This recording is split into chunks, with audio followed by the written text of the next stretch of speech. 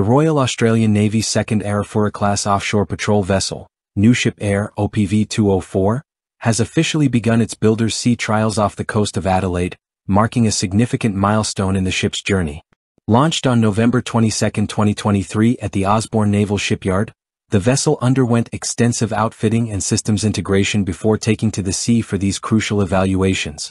The NUSHIP Eyre is part of the Arafura-class program, designed to replace the aging Armidale-class patrol boats, offering the Royal Australian Navy a more capable and versatile platform for border security, law enforcement and regional security operations. These vessels are based on the proven Lursen OPV 80 design, optimized for Australia's unique operational needs. Now that the ship has entered its sea trials phase, every critical system, propulsion, navigation, communication and weapons, will be tested rigorously. Experts will evaluate the ship's maneuverability, endurance and safety under real-world conditions, putting it through high-speed maneuvers, emergency stops and weapons trials.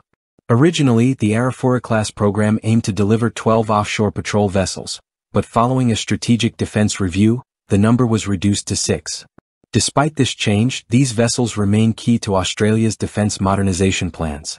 They will enhance the Navy's ability to conduct long-range patrols and strengthen maritime security within Australia's extensive exclusive economic zone.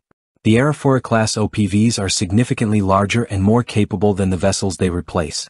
With a displacement of around 1,640 tons and an overall length of 80 meters, these vessels are designed to operate with a core crew of 40, but can accommodate up to 60 personnel for specialized missions. Their endurance is also impressive, with a range of 4,000 nautical miles, allowing them to operate independently for extended periods.